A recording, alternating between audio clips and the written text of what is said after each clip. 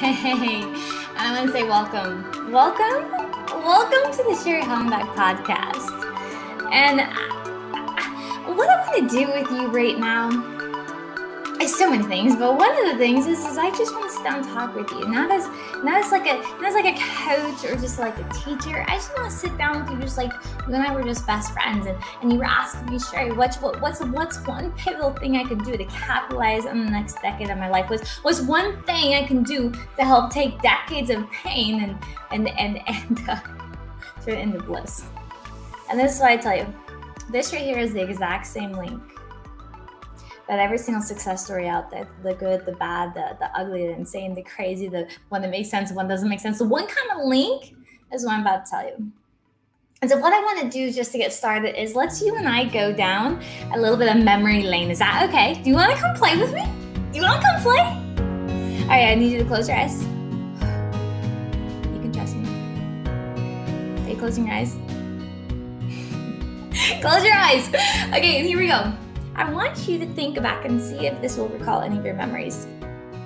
There was a time where you woke up and at every single news station was this banner that said Haiti had just been hit with a 7.0 magnitude earthquake and 230,000 lives were taken in that moment. Remember that? And right after that, there was this massive article in the newspapers written everywhere that said that Barack Obama was pulling all the U.S. troops out of Iraq. Do you remember that part? Some people have pros, some have cons on it. I'm not saying either way. Just do you remember that intense moment in history?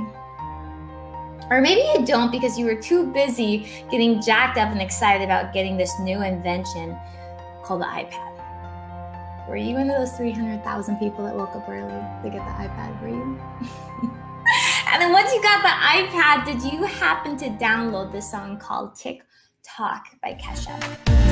You know?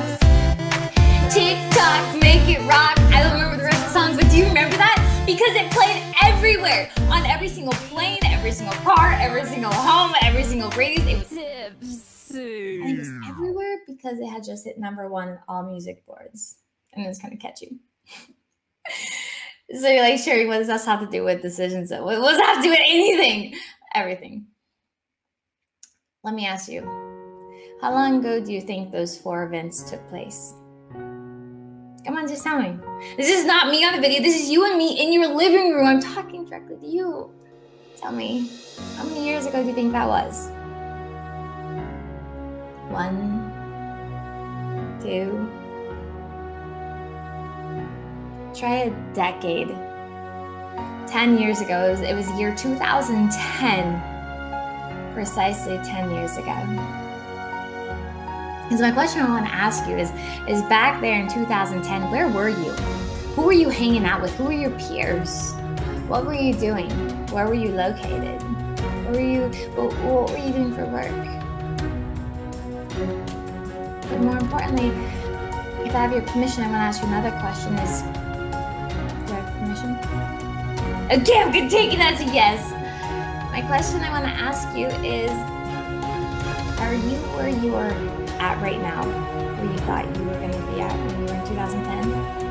Meaning the person you wanted to become over the next 10 years. From 2010, your end goal is 2020. Are you the person that you want to become? Did you accomplish everything you wanted to accomplish?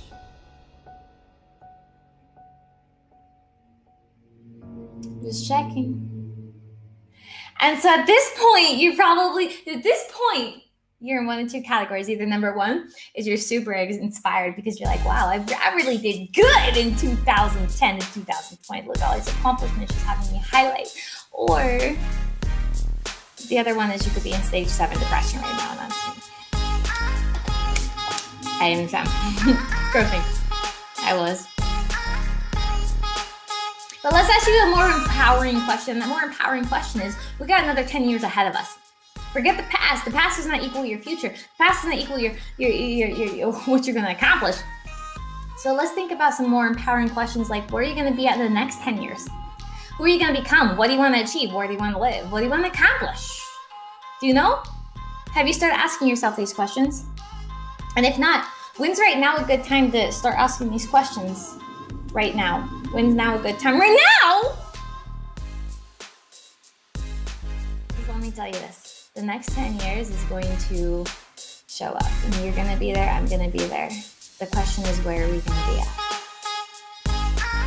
You know, in 10 years from now, are you going to be looking at the last decade of your life from 2020 to 2030 and being in this utter bliss because of everything you've developed into? Or are you going to be disturbed? And see, what's going to make the difference between that insane amount of bliss and this disturbed emotion? What's going to make the difference? What's going to make the difference whether you become that person you want to become or whether it's just another decade just lost? What's going to be the difference? And it comes down to a word called decisions. Hell, let me help you validate this point. So right now, think about the last 10 years. Maybe you got married. Maybe you chose not to get married. But what happens if you were to make these decisions differently? Instead of saying yes, you said no. Instead of saying no, you said yes. You know, instead of moving town, maybe you decided to stay in town. Or maybe what would happen if you decided to move instead of stay? What would have happened if you would have went for that job? What happens if you went to that concert where you met your now wife? How would saying yes or no to these different decisions and forks in your road impacted you today? Would you like to be drastically different? And the answer is yes. And how can I say this is because let me introduce you to Sherry Hollenbach in 2010. Hang in there. I'm gonna do a little bit of suffering here because I do each time I tell this story. But 2010, Sherry Hollenbach I was living in a small town, middle of nowhere called Gillette, Wyoming. And I was in this relationship. I was living with this guy that I didn't love, but I liked him. And I knew that it was never going to go anywhere, but I just stayed with it for just the convenience, for the fear of being alone. So I sacrificed my integrity. I sacrificed my principles just to meet this false sense of security. That's how pathetic I was. Yeah. I was also envisioning what my life was going to be like in the next 10 years by 2020. You know, the homes, the cars, the relationship. I wanted the guy, I wanted the car, I wanted the house, I wanted the success story. But I knew I would never get it because I wasn't that type of person. I wasn't born into the resources. I wasn't born into the DNA required. I wasn't born with the connections. That wasn't me. But what was so painful about it was I would go to these grocery stores and there's all these different magazines with all these people had unlimited resources. They had the money, the connections, the DNA, and they had everything I wanted. They had the guy, they had the car, they had the home, they had the success story, they had the impact. And they could have it, but I couldn't have it. And to see me want it so bad, but know I'd never get it, and see all these other people get it, was like opening up a gash in your arm and grinding salt into it, and every time it would scab over, you just pour some more salt into it and just keep grinding it. That's how painful it was. And it wasn't just that whole thing about I knew I could never get what I want, but it was like life kept happening to me, it kept lifing on me. And I remember getting the phone call, and this is where it all seemed to start, and my grandmother had been driving to town and she got killed by this drunk driver. She was my idol, by the way. And then it was like we were just recovering from that, and then there was this slamming on the side of my house, and this crowbar was trying to pry open the door, and it was the EMTs trying to get in to put my dad onto a stretcher because he was found unresponsive by my mother. Turns out he had a grand mal seizure, and it was going to be a long road to recovery. And so just as soon as we were trying to figure out, as he was a sole provider, like, how are we going to make our life work? And next thing you know, my brother, who we were inseparable, he ended up disappearing. And we couldn't find him anywhere. 12 hours later, we found him walking down the road, and something was wrong. And I remember we checked him into the hospital, and 13 doctors later, we found out he had gotten diagnosed with the same condition. You know, my grandmother on my other side had got diagnosed with the same condition that multiple of my uncles had got diagnosed with, and that was called schizophrenia. It was like all this stuff we were trying to balance. And it just seems so unjust. Like, my grandma had never done anything wrong. My brother had never done anything wrong. My dad is like the same of all saying, why did this stuff all have to happen to me? Why did it happen to us? And I was trying to hold things together. So I was going to college, and I was working 2 jobs. And one of the jobs was I worked at the coal mine 12 hours a day. I was driving those big trucks. And one night on night shift, I was just so exhausted. I don't remember exactly what happened, but I woke up to being extracted out of this twisted metal, what was left of a haul truck being wrapped around a bridge. And 3 days later, I'd gotten my termination letter saying I had fallen asleep at the wheel. I don't know how long it had been since I'd slept. And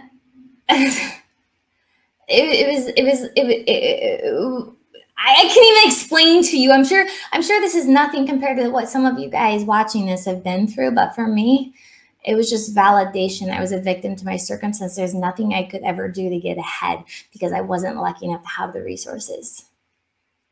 And so I decided to settle for this county position, this county job at the Campbell County Sheriff's Department, as it was a secure thing to do. You either work in the coal mine or for the county in my hometown. And year after year after year after year went by when I would see all these people come into the jail facility and be victims of their circumstances as well. And it was one night of this compounding, seeing all these generation after generation after generation destroyed by their circumstances they were born into, that I heard this story. And the story was, this guy was getting interviewed, and this guy had been in and out of prison his whole entire life. And the interviewer wanted to ask him, how did you end up in these conditions? But at the same time, the interviewer later on that day was going to have another interview with this guy's twin brother. And so one brother was actually in prison. He was currently incarcerated for like attempted murder and breaking and entering and all sorts of stuff. He'd done it his whole entire life, and that was his life. Then the other brother was actually a 6-figure earner in some corporate staff with 3 kids, a wife, super loving family. Twin brothers, 2 totally different lives. And the investigator just wanted to come in and say, okay, so tell me, how did you turn out like this? And here's what he said. Here's actually what both of them said. And they didn't know each other were being interviewed. How did you turn out like this? And they both said, with a childhood like mine, how could I have turned out any other way? Both of these guys had 0 resources. They were born into this generation that was crime and violence and alcoholism and poverty. But the only difference between the brother 1, brother 2, the only difference was their decisions. Now, what does this all mean is once I saw that point, I realized it was done. I look back, and all of a sudden there's clarity in all these different little tiny decisions I was doing. These decisions to focus on what I can't control versus what I can. These decisions to focus on all my losses versus all my gains. So these decisions, you know, to push the snooze instead of get up, to not go for the job, to not go for the business, to not go. All these little tiny decisions built up to position me in this life today. So it was not my resources, my lack of resources that molded my life at that point. It was my lack of being able to make a decision. It was my lack of making decisions that were serving me, because I was making decisions. Everyone's making decisions. You're making decisions right now, whether consciously or unconsciously. And by the way, not making a decision, you're making a decision. It's just, are your decisions serving you or are they not serving you? And if the last 10 years of your life, listen to me right here, because I'm saying this because I'm saying it to myself.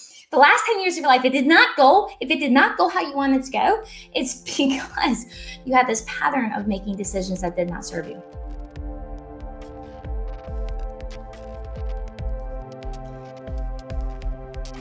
It's not the big decisions, these little tiny decisions to make the call, the decision to say I love you, the decision to say I'm done, these decisions to say let's hang in there, the decisions to say yes, the decisions to wake up early. These little tiny decisions, they compound into either serving you or not serving you. If you love the last 10 years of your life, then congratulations. Give me a high five right there, because you have a pattern of making decisions that serve you. The problem is 10 years ago, I didn't until that moment in time. And I made that decision that I was done. I was only going to make decisions that serve me. That's it. There's no other options. And whenever I say decision, it's not something that I wanted to do, because things that you want to do, you want to go make money, you want to go get the guy, you want to go lose weight, you want to go get fit, you want to go have success. But within 10 seconds, you get distracted by some sort of reality show.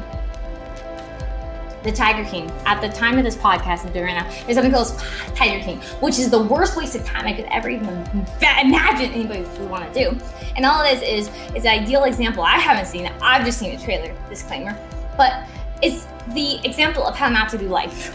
The example on lies and theft and potential murder, bad relationships, and there's some tigers in there apparently as well. And the reason why people like those is because they validate that they don't need to change. They validate that they don't need to make decisions. They validate that, you know what, compared to those people, I really don't need to make the decision to make more money. Compared to those people, I really don't need to make the decision to level up my relationship. Compared to those people, I'm doing pretty good. That's why people get addicted to watching those reality shows of all these screwed up people. It makes them feel good about themselves and validate why they need to say the exact same. Whoa. Keep telling me excited about this. It validates their decision that they need to keep the next 10 years. Just like the last 10 years.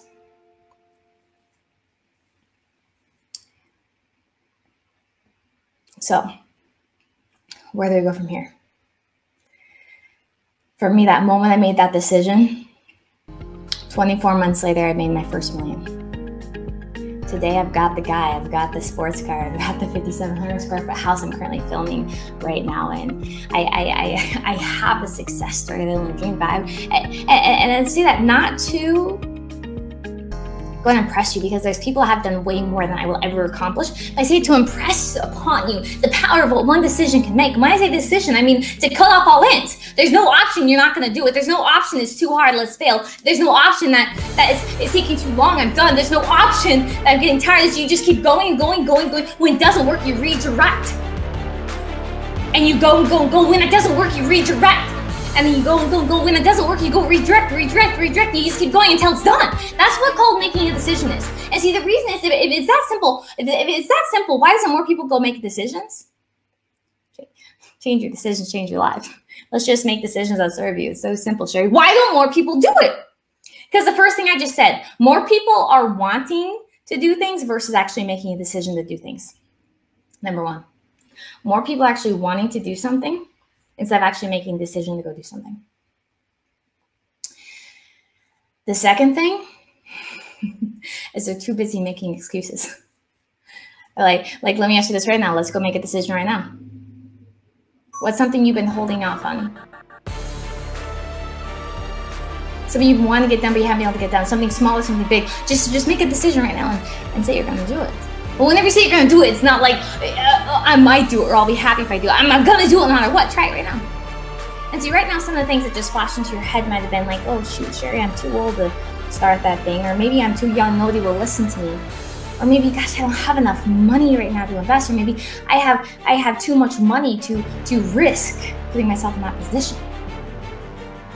Or maybe you say you're not very smart. Or maybe you say you're too smart. You need to go think about this decision for like another 10,000 years. So number two reason is because people are too busy making excuses to actually make a decision. And the third and final one is, in my opinion, is that they don't have any muscle in making the decisions. Don't look at my muscle. But it's just like a physical muscle. If you want to go have big biceps, the purpose of having big biceps is to go look good and pick up heavy stuff. But what happens if you don't work out the biceps? Then you lose them. And whenever you go pick something up heavy, you can't pick it up no matter how hard you want, because you haven't prepared it, you haven't exercised it, you haven't strengthened it. What happens is there's a muscle called a decision-making muscle. And if you haven't exercised it, well, let me ask you this. When's the last time you've exercised making a decision model? You said, I'm going to do it, and then you actually executed it. When's the last time? And I don't say this to be so direct to you. I say this because I want a wake-up call, because that's what I needed. I wish someone would woke me up, 5, 6, 7, 8 years sooner than when I was woke up. But when's the last time you made a decision? See, most people, they have no decision-making muscle, so they physically can't make a decision because they're so used to making this pattern of complacency or procrastination, or it's okay if I don't do this, or they justify it by these reality shows, or they justify it by their upbringing. It's okay for mom and dad, it should be okay for me. So the question is, I've told you all these reasons why people can't make decisions. Sherry, can you tell me, how can I make a decision? And it starts with making a decision right now. Let's go back to it. Let's make something. And just to help take off some of the other excuses that some people might make, i.e. I made, is you're saying, Sherry, what about those things I just told you about? How do I overcome the lack of resources? And let me tell you this, resources has nothing to do with what you can accomplish. Nothing. It is not what you have access to. It's not the money. It's not the network. It's not your circumstances of what has taken place in your life. It's your decisions on what you're going to do. Let me tell you a story. There's this guy. He was born, and whenever he was a boy, he was actually kidnapped by the Nazis and imprisoned in the Nazi facility. And most people that was in prison with him, it was a death sentence. And with him, somehow his dad had actually paid off one of the guards and got him out, and he had to escape and travel over to America with nothing. Utter poverty, and that's an understatement to say poverty.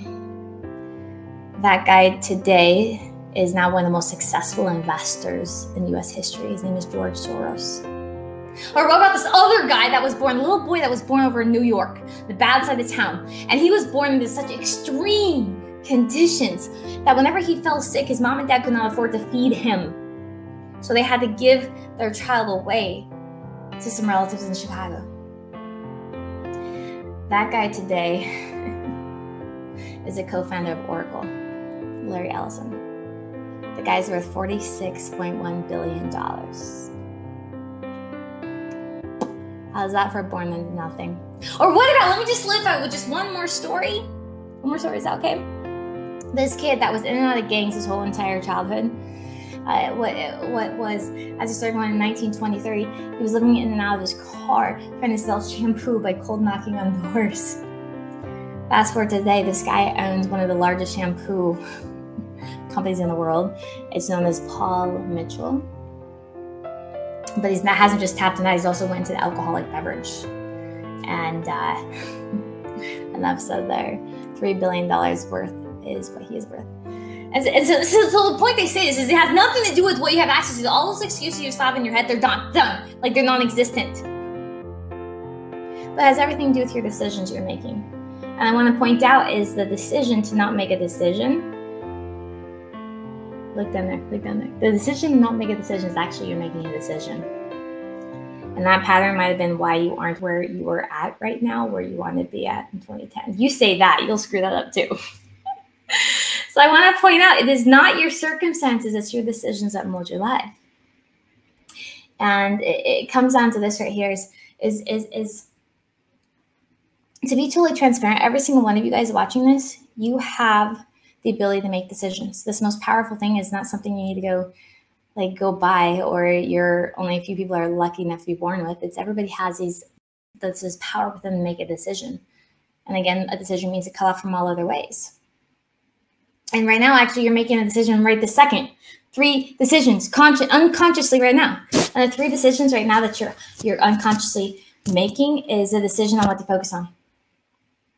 Whew, it's getting hot in here. The decision on what to focus on. Are you focusing on what you can control or what you can't control? Are you focusing on what you have or what you've lost? By the way, loss and can't control equals suffering. Are you focusing on the past and all the failures, or the present or the future? What are you focusing on? The second decision you're making right now is what events? What do they mean to you? Somebody cuts you off in traffic. Does that mean that they're trying to kill you and disturb your bodily safety? If so, you're going to have a pretty good reaction, a pretty opposite reaction towards if you were to put the meaning behind them cutting you off as, man, that guy must be totally overwhelmed and stressed. I feel sorry for him. I know I've been there before. Let me say a prayer for him. Two totally different meanings, same event, two different meanings, two different emotional reactions to those. Did you realize you could change your meanings? You could pick your own meanings. Your kid coming into the office. Does that mean that they're trying to irritate you, or does it mean that they love you and they miss you? Same event, two different meanings. How do you decide to choose your meanings? And the third thing you're focusing on at all times is what are you going to do now? Events take place, you got your meaning. You're focusing in a certain direction. What are you going to do now about it? Are you going to sit there and procrastinate another decade of your life? Or are you going to do something about it? Are you going to decide to make a decision right now? By the way, have you made the decision right now? I'm just curious. If you haven't, you need to stop this audio, this podcast, this video, this YouTube. You need to stop it and make a decision right now. Just something small. And by the way, let me tell you this, is don't worry about trying to make the wrong decision. You can't screw up this whole decision-making process. And let me tell you this, look at this quote right here. Is the success is a result of good judgment. Obviously. Good judgment is the result of experience. But experience is the result of bad judgment. And any successful person out there will tell you, if they're transparent with you, I'll tell you this, is the only reason why I've had more success than you, if that's the case, or other people have had more success than you, if that's the case, is that they have made more bad judgments than you have. That's it. And so you just go out there, just go screw it up, just go start making a whole bunch of these decisions. And what happens is, question always that everyone always asks me is like, okay, Sherry, so let me go start making all these decisions, but how long is this going to take me before I can go get the guy, go get the girl, go get the home, go get the house, go get the success story, go fill the accomplishment? How long before it's going to work? And let me ask you this, is how long do you want it to take? When I was 24 years old, I got introduced to this concept called network marketing. And I looked at this income sheet of what people were actually making. And I looked at this level, it was the top level, and I said, that one, because it's making $10,000 a month. And I don't know about you, but I've never met anybody that had made $10,000 a month at that point in my life. Like, it sounded pretty cool. And I said, I want to make that. He said, okay. And I said, how long is it going to take me? He said, how long do you want it to? I said, okay, well, can you give me some like averages? What do most people do? And he said, well, on average, you're supposed to show this presentation, this video 15 times a month. And do it month after month after month after month after month after month after month after month. I said, okay. And so I thought 15 presentations a month, and in full year, that'd be 180 presentations. What happens if I do 180 presentations in 1 month? That means I would have 1 year experience in a month. So let's just do that every single month. So my very first year, I did 180 every single month. And so I technically had 12 years of experience in 1 year. And so I did it my second year. And also my second year, I had 24 months of experience, or 24 years of experience in 2 years. And then I did my third month. So my third month, I had 36 years of experience, which resulted in not one top position, but 2 top positions in the company. And I was the #1 enroller out of 80,000 people in the company internationally.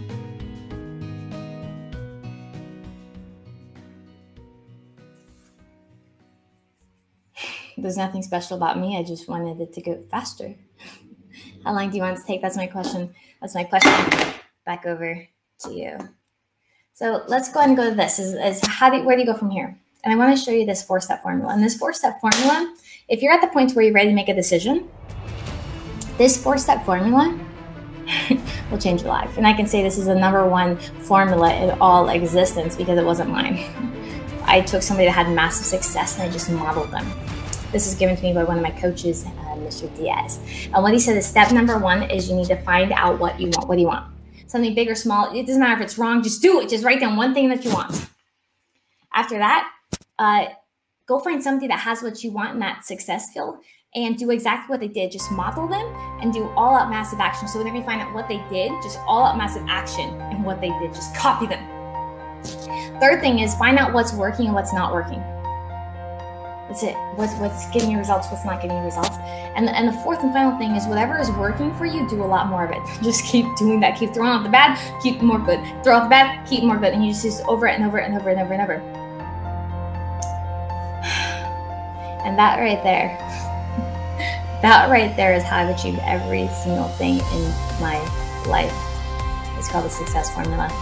And this is not just what I've done. I've seen multiple other successors. This is the one key thing. This is the one key link that all these good stories, bad stories, the insane stories of all these successes, that's one key thing that they do.